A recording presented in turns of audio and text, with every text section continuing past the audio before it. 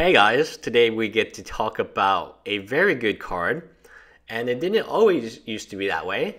You could have got it for 92 cents about 4 years ago. Now it is a $6 plus card. I am talking about one of the cards that has spiked due to commanders, in particular Brea. This card is very good for artifacts. You pay free, double white, and then you can tap it, you can sacrifice it, destroy all permanents, except for artifacts and lands. Play the ability only during your upkeep. So obviously if you are a artifact heavy deck and that's all you have, this makes a lot of sense.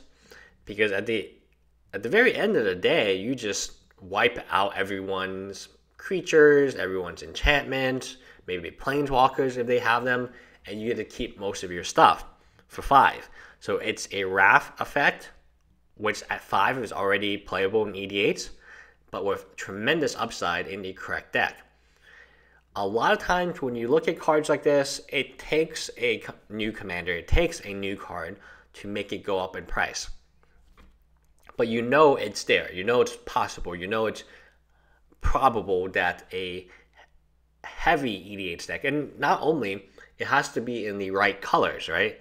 You need that commander to also be white. If the commander is not white, you can't even play this card in that deck.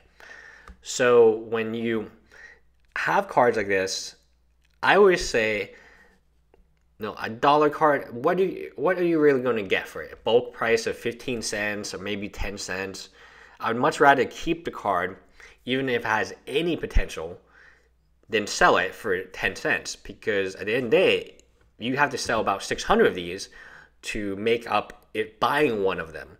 And I actually need one of them, and I'm sure many players with that deck need one. So the worst case scenario is you sold it for 10 cents and then you have to rebuy it for $6. It feels bad. In my opinion, especially for bulk cards, that's where a lot of cards can spike, is when they initially 10-15 cents is what a store will pay you for them. And now that does not include shipping. You still have to ship it to them or physically go to a GP, pay for parking. That's kind of annoying.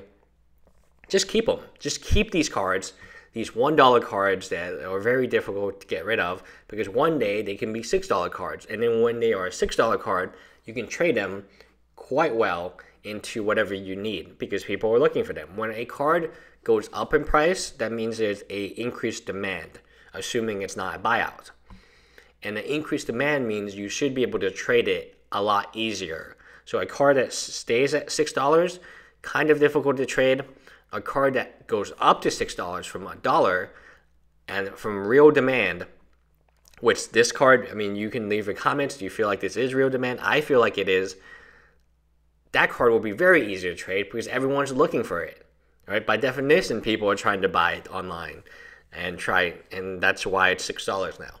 Anyway, great card. I do love it, and leave me a comment below. Bye, guys.